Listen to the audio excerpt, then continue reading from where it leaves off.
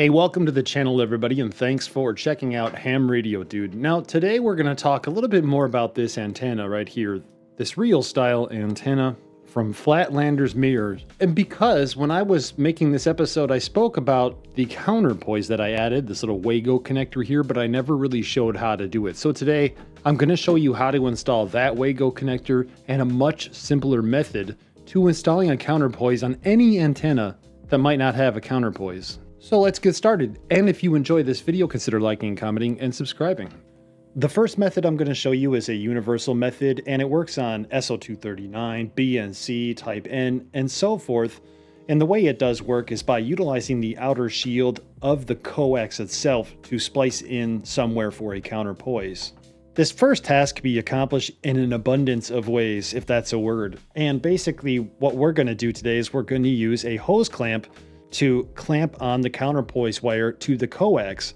See, the thing about coax is the outer shield continues onto the connector itself. And so if we put a hose clamp onto the outer shield, we could put a counterpoise wire in there, and we can get really detailed about things.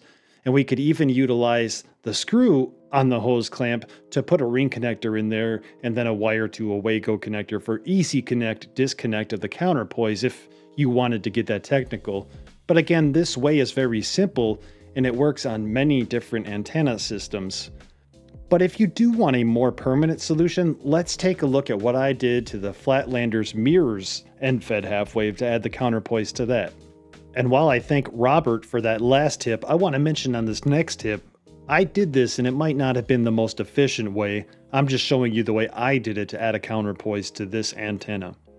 So the first thing we're going to do with this reel style antenna is we're going to carefully unwind all the wire that's within the reel. We don't want that wire sitting inside when we unscrew all the screws.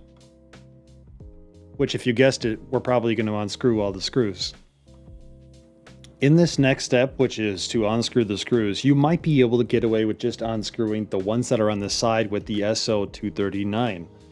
However, when I was doing this, I unscrewed all the screws first on the opposite side, and then I unscrewed the screws on the SO239 side. I'm going to recommend that you do the same just because that's how I did it and I know, and it's also very wise to keep track of where you put the screws.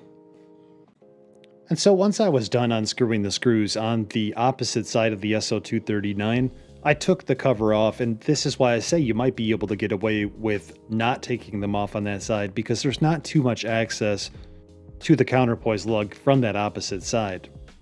And now you can see here, I'm going to take the screws off, and it'll be more understandable why you might be able to get away with taking off the cover on just the SO239 side.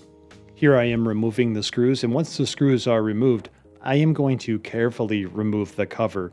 And the reason I say carefully is because the SO239 connector is attached to that side cover.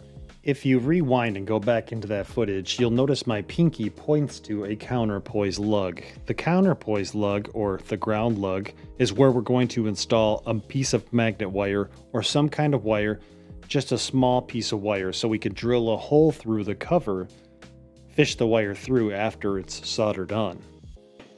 And I didn't get that part on video, so I'd like to show it to you real quick here. From the outside in, we have the Wago connector. Okay, the nice thing about the Wago connector is there's two little tabs on here. We can open a tab to put a wire in and secure it by closing the tab, and there's two of them.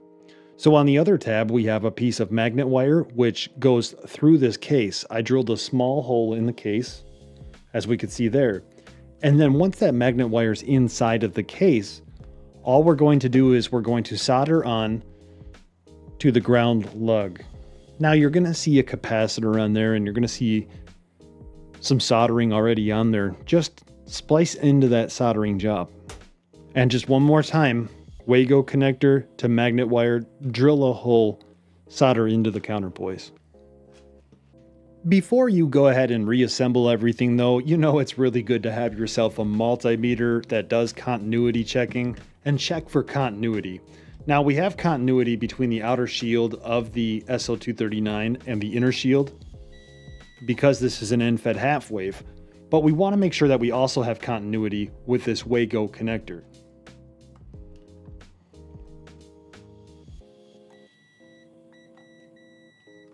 good to go. Now you'll go ahead and slowly reassemble the case by putting all the screws back on just as you saw them. One thing I'll point out is the side with the SO239. You'll want to make sure all the holes line up because this could move around. You could actually get it so not all the holes are aligned. Many people will tell you you do not need a counterpoise on an end-fed half-wave. It's not required, and that's because an end-fed half-wave does actually use your coax as a counterpoise. But what happens when you don't have enough coax? See, every counterpoise should be a minimal length depending on the band you're using. And if you're not using the correct length of coax, the counterpoise is not effective or efficient. Therefore, adding a counterpoise lug allows anybody to add a counterpoise wire that's independent from the coax at any time. Hope you had a good one. Hope you enjoyed this episode. Hope you learned something. Until next time, take care.